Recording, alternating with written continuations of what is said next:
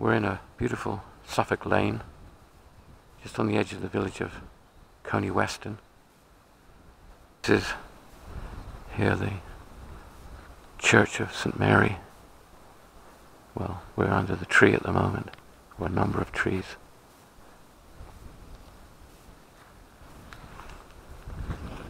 Beautiful, look at this. We'll walk around and have a look at the front of the church. On this beautiful quiet lane, from this side we can see that this church, which hasn't a tower, and that's unusual, but it does have a fantastic thatched roof on half of the church,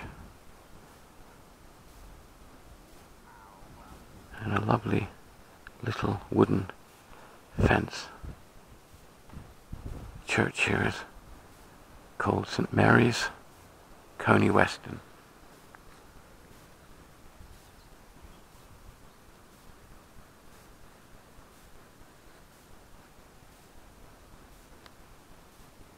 Rather antique looking gate, but the church is open. Oh, it's wonderful, isn't it? So we'll walk up this little gravel path. And how fantastic is that? We can hear the trees here, massive trees, and the leaves are rustling in the wind.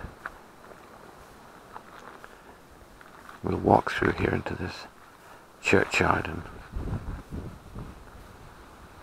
we've got graves everywhere here, a lot of more recent ones,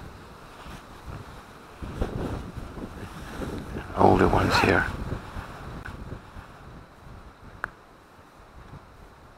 The shadows of the trees, what a fabulous sight.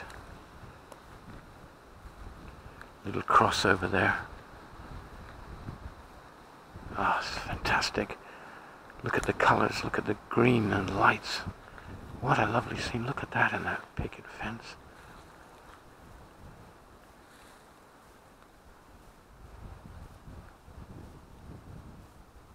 How wonderful is that?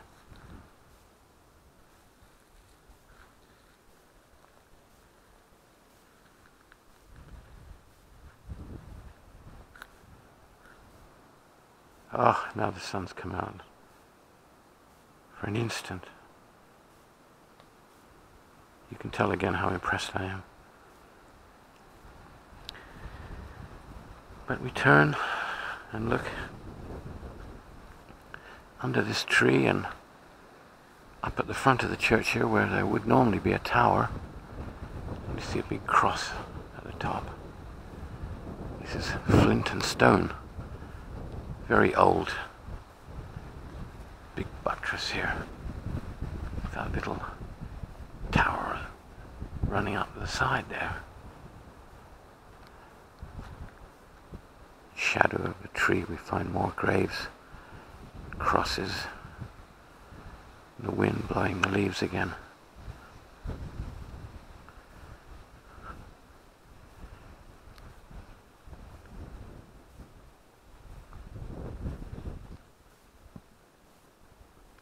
It's an area here of more recent headstones. Side of the churchyard we've got this nice bench to sit down. We'll have a sit down and have a look at this church. Ah, it's better.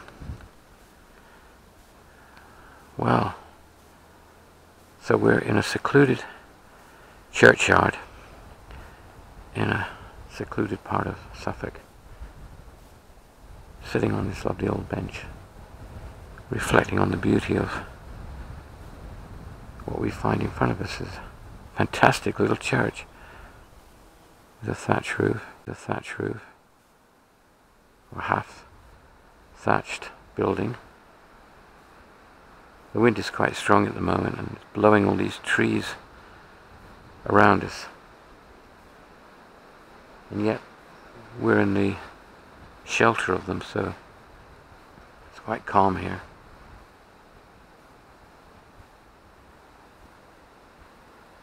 So I think we'll have a look inside.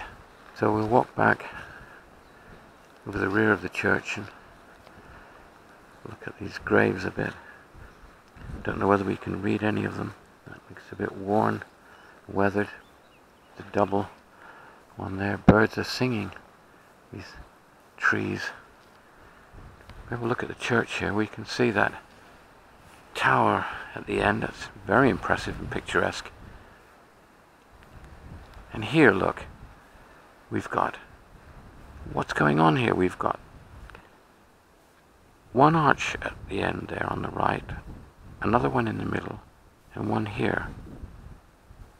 And they're all bricked in, and a new door's been put in there, and a new window's been put in there. So, what happened, we don't know. Well, I don't know.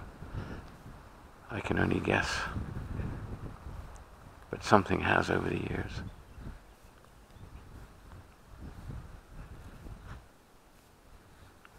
All the gravestones here are quite worn.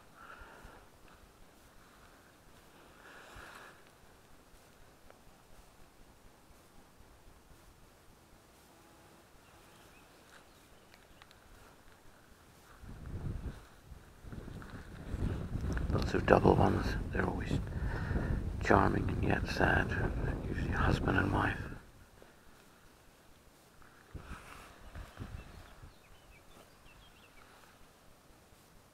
It's a memory of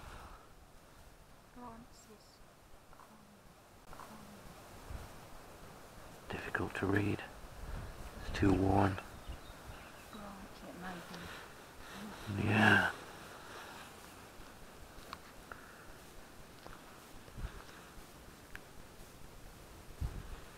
Headstones at the back of the church here, but they're all fairly weathered.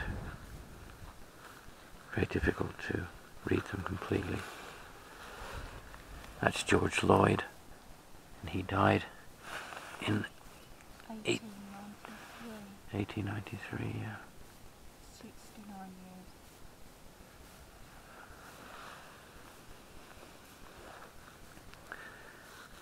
So we'll turn and have a look at what probably is the altar end of the church here. Big cross reflecting a shadow against the sky.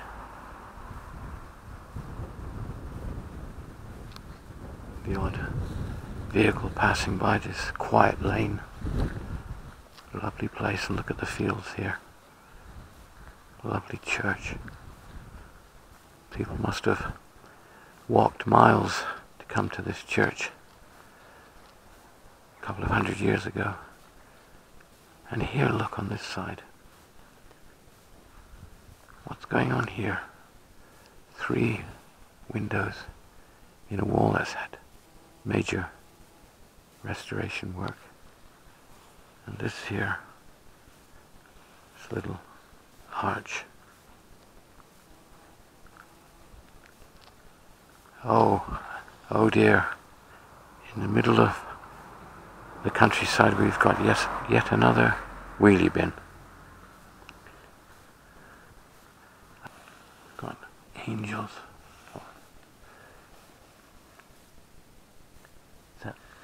Well, that's old. That's old. The sun's come out and shining against that part of the church. It looks beautiful. So we come up a slight slope actually to this porch. A nice cross at the top with ramparts, and it looks beautiful. Big columns, very impressive with their little church. And very kindly, because it's on a slope, a handrail's been added each side. A local brick floor. This would be Suffolk brick, used in all the houses around here on the floors. Usually put straight down on the earth. You hear a bee buzzing around in here, or a fly. And here we've got a plain glass window. Obviously, the old leaded windows, which were probably here, have been replaced. Ceiling's all been plastered and painted a few times.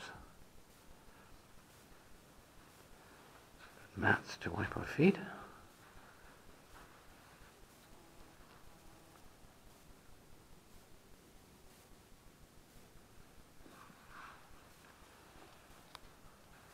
Try this wooden door.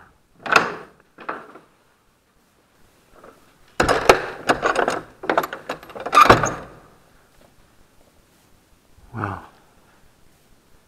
we come into a cute little church. There's font immediately to our left, a big wooden cover over it, a visitor's book, very kindly put down, which we'll sign in a moment. A nod to the reality of modern living. There's a gas heater there. It's in a good spot here where the organist can get some heat. So the organ actually looks really out of place here because this building looks so old and it's like an old cottage being plastered, and a delicate colour in the edges of the stone on the alcoves have been left and highlighted, so they just make everything look so nice. And the staining of the patina of walls is fabulous. Charming is the impression you get. We've got a memorial over here, we'll have a look. Memory of the airmen of 388 group who lost their lives in combat, and in tribute to the dead of all the United Nations who gave their lives for freedom. We, soldiers of this United States Air Force Station, humbly dedicate this plaque. 30th of May 1944. That's very moving. That's a moving plaque, and that was put up before the war ended. And it's sitting here still, and we're looking at it in 2015. Yeah.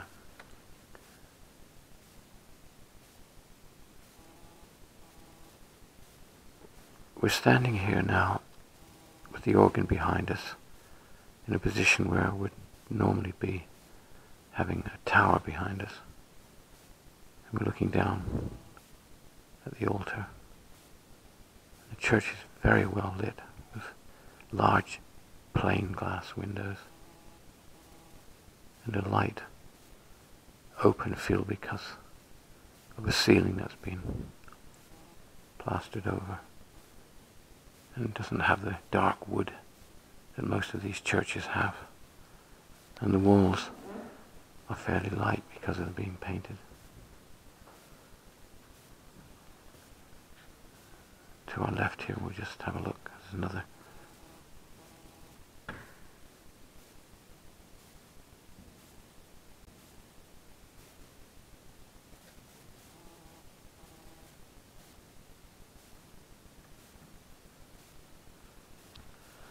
Just worth noting that we've got here some old paraffin lamps. Look at that.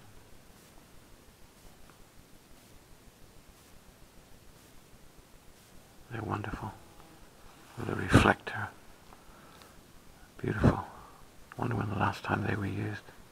Probably put candles in them now. They're all down the walls each side.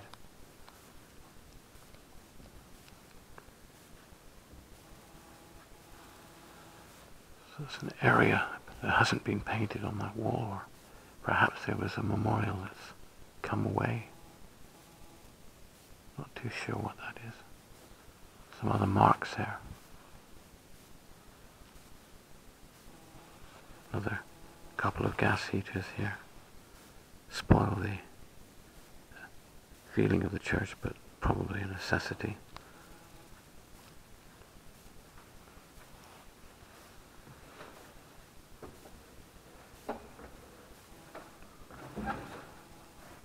Now we can See how small this church is, really. Though it looks bigger because of the plastered ceiling. Behind the pulpit is another memorial.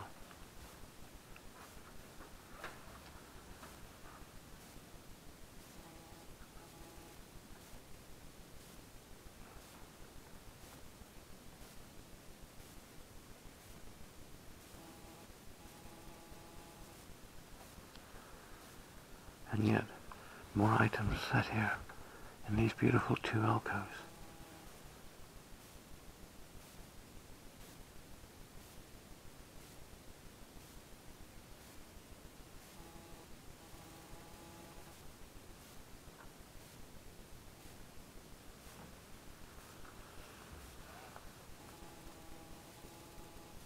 Here and on either side, to our right and to our left, we've got beautiful flower arrangements.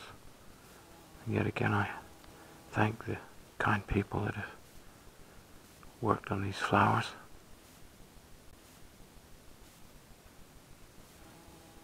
Have a look at this other one.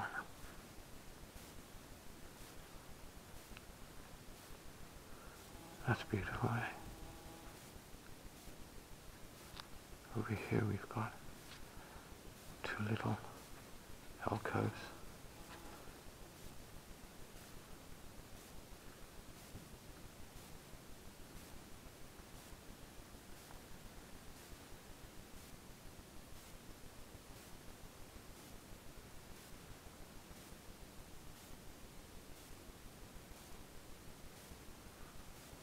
Beautifully painted.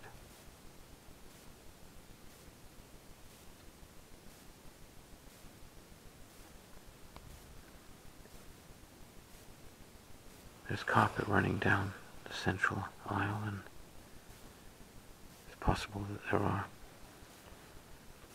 gravestones underneath, but we can't see them.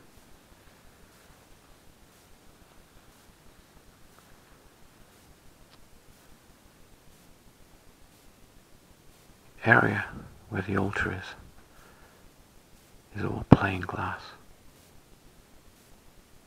And the window behind the altar is so large and so clear and so clean that this part of the church is so well lit. It's very bright in here. And here we've got a wooden ceiling. My guess is that this is a newer extension.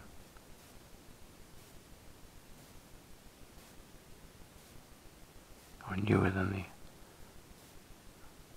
previous part we just looked at, which had a thatched roof. That's a beautiful wood ceiling again.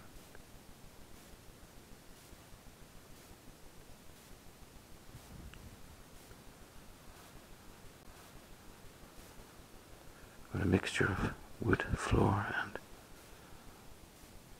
tiled. See, here's a grave here actually. I don't know if we can see a date on it. Old and cracked, and as we can see, we've got a date here, 1663, August. Little notice here.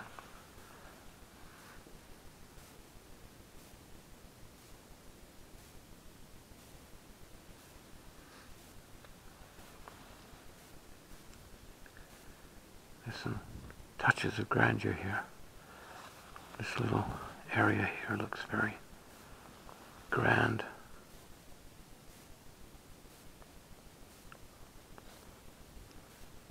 I am the bread of life.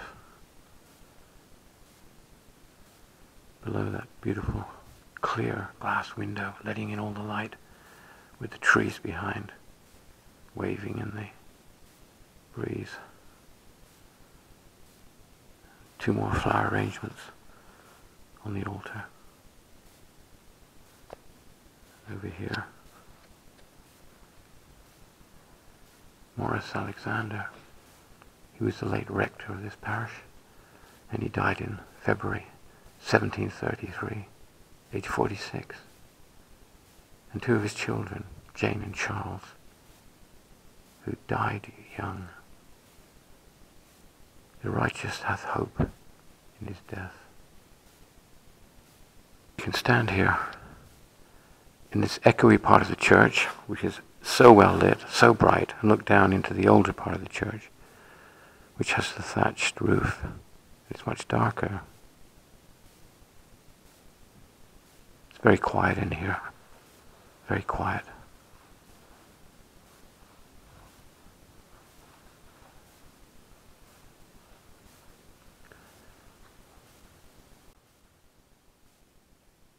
Lovely. We walk down the aisle here. These little candle holders as we go down.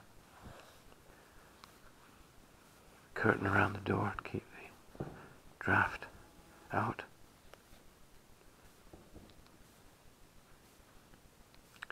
Then we get a final look again that we've got two ceilings.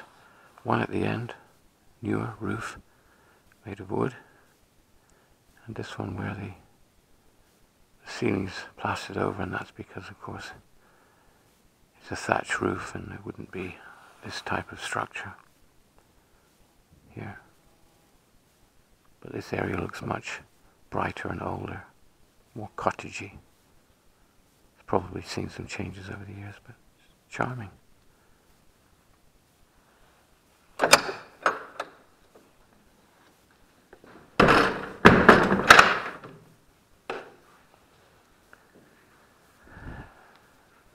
Walk back out through the porch and down these little steps or slope using the handrail. We've got quite a smart little path here with trees each side and gate at the bottom, and look at the view. Look at the view. Clouds are just going over and hiding the sun, but we have a final look at the little church here, St. Mary's, Coney Weston. I don't know, cute is how I would call it. It's fairy tale, really. We've got that really kind of pretentious porch. Just look at how impressive that is. And then immediately behind it is a thatched roof. Cute is just the word I would say. That was a really enjoyable visit.